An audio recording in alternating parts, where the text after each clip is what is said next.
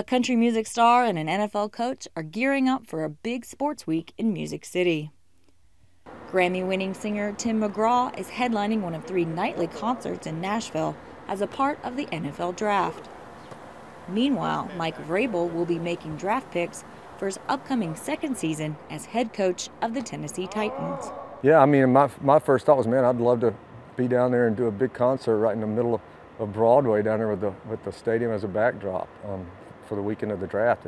McGraw helped bring the draft to Nashville this year as a part of a local organizing committee. He wanted to highlight the city's entertainment.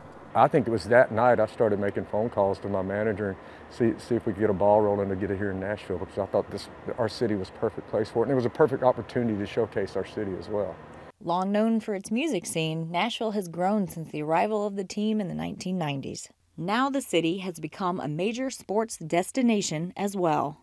And because it's a destination city, they're paying a lot of money to come and buy those tickets and come. So we understand that, and we have to do a great job. We're 16-4 in our last 20 home games, and I'm proud of our fans. McGraw says there's a lot of overlap between fans of football and fans of country music. Yeah, I just think there's a great connection between country music and the Titans, because it's in Nashville, of course, but because also a huge amount of country music fans and country music artists are football fans as well. Vrabel says he's a fan of country music, but he won't be among the hundreds of thousands expected for the nightly concerts. He'll be busy selecting new players during the draft, and McGraw offered to help. My family will get to take advantage of it, friends and everybody else.